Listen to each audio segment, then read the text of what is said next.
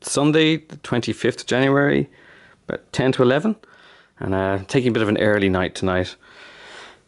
Been in overdrive the past week, took a few half days and worked quite late at night trying to get jobs done, but I think it's been kind of worth it. Exhausted, but we got a lot done. So this whole area is all painted.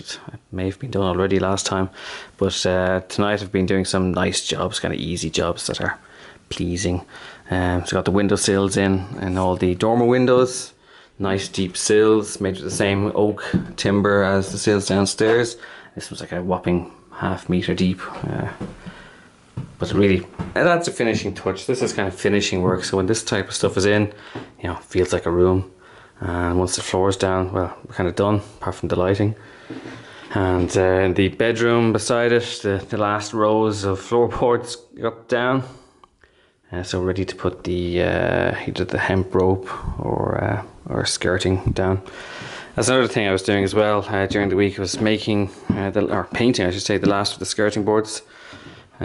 Which we made from the floorboards here, and well, we'll have a look downstairs at what I've been doing there.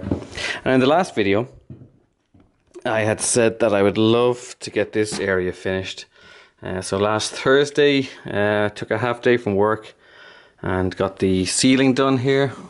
So actually putting up the timber construction underneath is quite quick, but cutting the plaster boards to these curvy beams, getting a nice fit and all that, that took a little bit of time.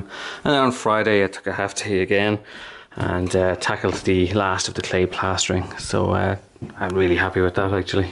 I have to say I've done so much of it now, and I'm not a plasterer, but I think I've perfected my clay plastering skills, and I'd nearly love to redo the stuff that I did in the beginning, but I'm not. So the only thing left here is really this hole through, and we might make a bit of a feature of that, because that curvy post is quite nice. Oh, and incidentally, that black kind of smudge going across it, that was the colour of the beams up here before I got at it with the sandblaster and then the brush sander. So there was a handrail there that I forgot to take off before doing the sandblasting. So that protected the area. So yeah, it was black. And the reason being was up here was a smoking cabinet. Pretty much exactly where the comms cabinet is now, and behind that cladding there, there's a chimney. So there was a smoker attached to that. And actually on Friday when I was wetting down the clay here, you can see the timbers here also. It's still a bit dark because we actually had intended covering this completely.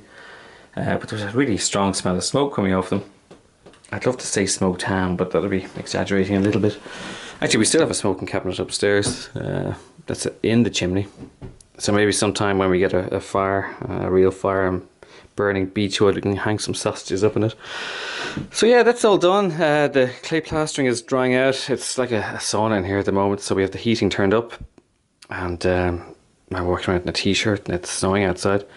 Because this needs to dry out, so clay doesn't cure like concrete or plaster does. It's not a chemical process, it's a drying out process with a mechanical binding. There you go, now you know. So it needs to dry out well before we start covering anything over. So once that's done, we put on some stuff that will basically bind it, and then we can paint it. So we're kind of done here, really. Then the floor can go in. Once that's painted, I'll put the floor down. The front half of the hall here is all done, so the floor can also go down, and we'll see how far I get tomorrow. And yeah, nothing much here. Got a windowsill in, and yeah, still got one more to make. Oh, but all the walls have been kind of undercoated, so, and the ceiling as well, so painting can begin there during the week. So my wife and our friend Celia were painting today in the hall here also. So this is also all done. Can't really tell, can you, from the video, except for the clay bits here. So we'd been kind of leaving this till last because we were traipsing through with dirt and stuff. And then the biggest transformation here, I guess, is the bathroom. So finally we got that painted earlier in the week. Several coats. It took a while before the colour really became solid, and then that meant I think it was yesterday got the cabinet built in.